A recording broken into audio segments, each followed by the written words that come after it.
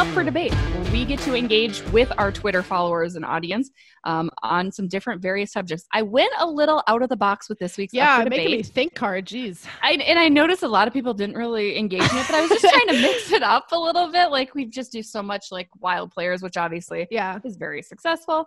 But I kind of wanted to throw it back. I think Doc got me thinking about old school teams. And so I wanted to throw it back to which professional franchise would you bring back to Minnesota? And not the North Stars. We're not talking about an NHL team. I mean, we're talking non-NHL affiliated. So I went with some IHL, WHA squads with the Minneapolis Millers, who were around in the 50s. You've got the St. Paul Fighting Saints, who are legendary, and then the Minnesota Moose, also legendary. Alexis, what do you pick? Okay, I'm a little torn because, and I tweeted this, but I feel like to stick to my brand, I have to go with the Moose because that's Marcus Foligno's namesake.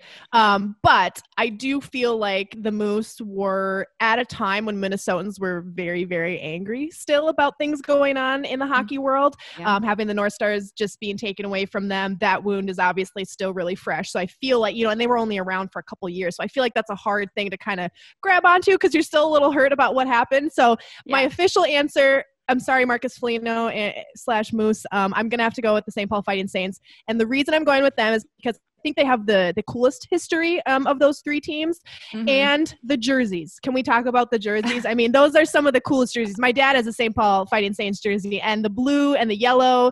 And you all know I hate the color yellow, but there's like just enough in the jersey. So I'm going to go with the St. Paul Fighting Saints because of history and because of the jerseys. Jerseys are iconic. You can't go wrong. And for most of you got it right. Shout out to Tim McNiff and everybody else who had tweeted at me. That was Bruce Boudreau in the St. Paul Fighting Saints jersey. I don't know if you guys remember when he was introduced as head coach, the Minnesota Wild actually gave him a St. Paul Fighting Saints jersey in addition to the Minnesota Wild. Jesse's always getting sneaky with these. You think she didn't know what she was doing? I always know what I'm doing, guys. I always know what I'm doing.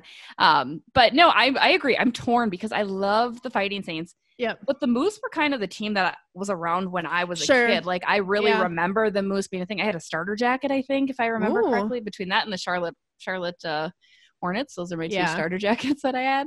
Right. But yeah, so I, for different sake, I'm going to go with the Moose because I think they're more recent. They were just a little bit, they live in my head a little bit stronger because I actually got to watch them, got to see that. So Minnesota Moose. No, I feel bad. The Millers, I didn't really know a whole lot about. Me neither. And I mean, I love like the old history like that. So it was kind of cool, like thinking about it. I'm like, oh yeah, like that, back in the 50s. But I just, they're all, you could all make an argument for each of them. They all have a different history and different jerseys and different purpose for kind of being there. And so, yeah, I mean, I would go with the St. Paul Fighting Saints. Moose are a close second for me. No disrespect to the Millers though. We love them too. I mean, they're Minneapolis. I'm a St. Paul girl. Sorry. No, it's just how I am. It's how I roll. That's fair. What I do. A lot of you guys agreed with the St. Paul Fighting Saints. So thank you for everybody who weighed in, had a little comment about that. We appreciate it. We'll keep those going. Certainly, if you have ideas for an Up for Debate topic, hit us up. Let us know. Be sure to engage in those every Wednesday when we drop them.